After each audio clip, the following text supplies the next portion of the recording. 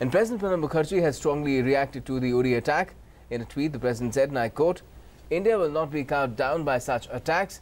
We'll thwart the evil designs of terrorists and their backers. Heartfelt condolences to families of those bereaved in the Uri terrorist attack. Prayers for speedy recovery of the injured." Unquote. The President strongly condemned the outrageous terrorist attack on the army base in Uri. In the tweet, the President also said and paid his tributes to brave soldiers who made the supreme sacrifice.